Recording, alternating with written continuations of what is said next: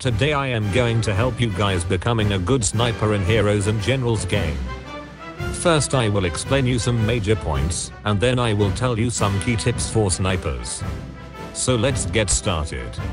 My first point is that you need to understand that what is a sniper.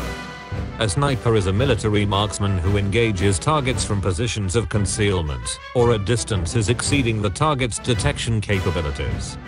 Snipers generally are equipped with high precision rifles and high magnification optics, and often also serve as scouts or observers feeding tactical information back to their units or command headquarters.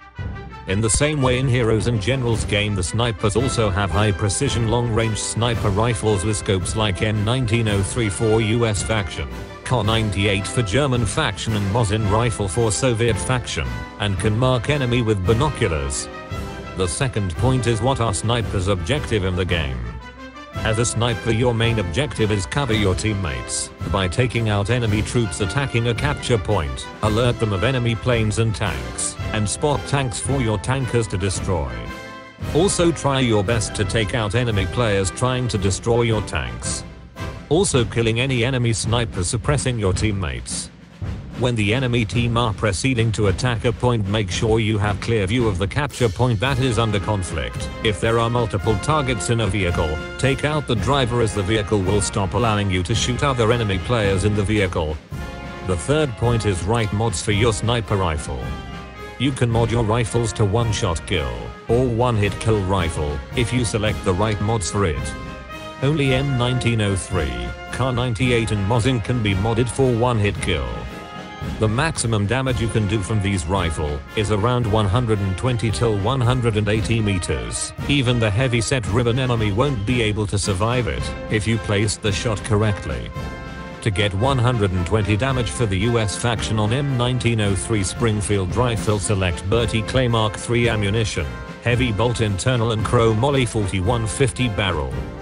Scope can be of your choice. I would suggest using any 8x scope if you have unlocked it, and don't use trigger because it makes your rifle more unstable and increases your weapon sway.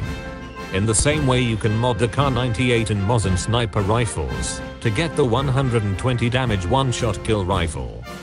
You can choose other mods also as per your required damage and stability. The fourth point is using the camouflage badge. In Heroes and Generals game, the badges play an important role. Badges changes your gameplay experience a lot in many ways. The importance of being a sniper is not only to kill or spot enemies, but to survive also without getting spotted or getting killed by enemies. When you kill someone, the kill cam shows the direction of your location. This makes you easily target because the enemy is going to search for you now in your direction, and eventually he will find you and will kill you. So to avoid being detected, use camouflage badge. This badge removes kill cam, and because of that, enemy will not be able to find your location easily. Through this, your chances of survival increases greatly. If you have not unlocked the camouflage badge, you can use ghillie badge, which reduces the time of being spotted marker by enemy. You can use other badges also like heavy set, which reduces damage from enemy fire, and marathon man badge for quickly moving small distance. Keep experimenting with badges to find the best badges which suits you. The fifth point is understanding body damage. For getting the most damage out of your shot, you need to understand the full body damage hit points. Headshot will give you the most 4x multiplier damage. No one can survive headshot from your rifle. Arms have 0.5x multiplier damage. For example, if you hit someone on the arms with 120 damage shot, the effective damage will be 60 only. Legs have 0.7x multiplier and torso have 1.0x multiplier damage. So always try to go for the headshot. The sixth point is finding the perfect sniping location. As a sniper, location is everything. It grants you the ability to see without being seen. If you find a perfect sniper location, you are bound to do well. So in this part I will tell you how to find that perfect location. Firstly, for the three reckons, they all have different camos for different surroundings. For Germany, their starter camouflages are all-rounder, and as well in all environmental and urban surroundings, making it the best starter camouflage for sniper. Then the American camouflage works best in green grassy surroundings. Lastly, the Russian sniper's camouflage works best in dry crops, which the game has a lot of in the maps. There are other camos also available to purchase in game which are great at hiding you in the surroundings. Try to choose a camo that matches the ground. Make sure to try and find some unique spots where no one will expect you to be, and try to stay away from obvious spots as you will likely be seen by an enemy sniper.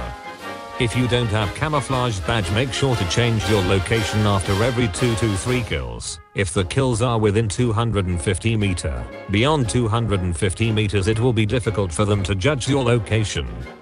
The 7th point is adjusting the sight. For any sniper, accuracy is very important. The bullet drops with the increasing distance, so you need to adjust the sight of your scope to counter the bullet drop. For that you need to point at target and press spacebar to adjust the sight of your scope. This will make your shots very accurate. Now I will tell you some tips and tricks on becoming a good sniper. The first point is bike. Always try to have a bike with you for getting to sniping spots faster, before enemy could notice you. Bike will also help you to relocate your position after enemy spots you. Bike is also the cheapest vehicle to maintain for any sniper. The second point is fatigue level. Before firing your shot, ensure that your fatigue level is at the minimum.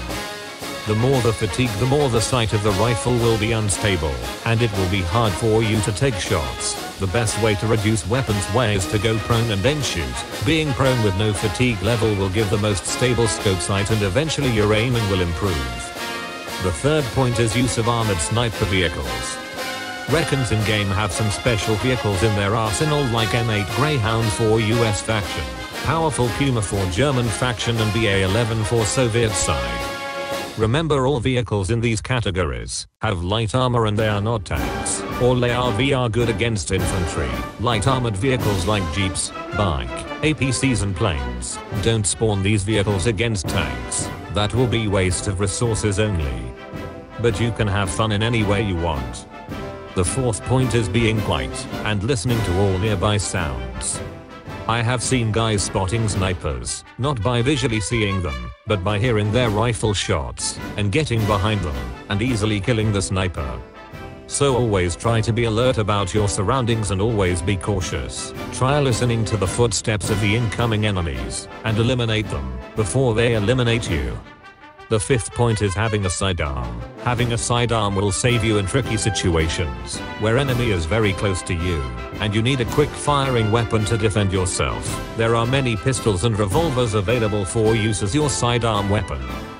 Try to mod your sidearm for maximum RPM. The sixth point is capturing objectives. It is not recommended to capture an objective. You are better off sniping anyone who tries to take it. The seventh point is equipment points. The sniper have 7 equipment points only. Try to give priority to the sniper rifle first, having at least 50 rounds. Then you can choose what to do with other 2 equipment points. The eighth point is binoculars. It's great for spotting enemies and vehicles. Binoculars gives more wide-zoomed view of the battlefield than your rifle scope. It's very helpful.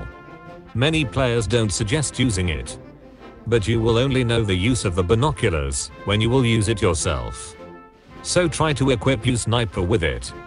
The ninth point is grinding your weapons and badges. Do not grind your weapon or new sniper player in the war. War is a serious place. Grinding and practicing, only to be done in staged battles. Don't bring your stock rifles into war mode.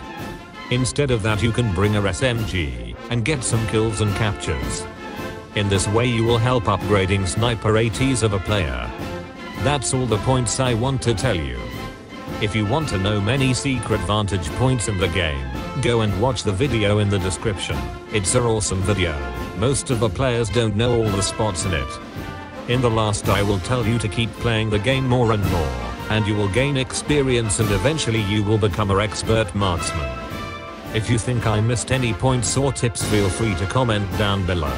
You can subscribe for more Heroes and Generals videos. Thanks for watching.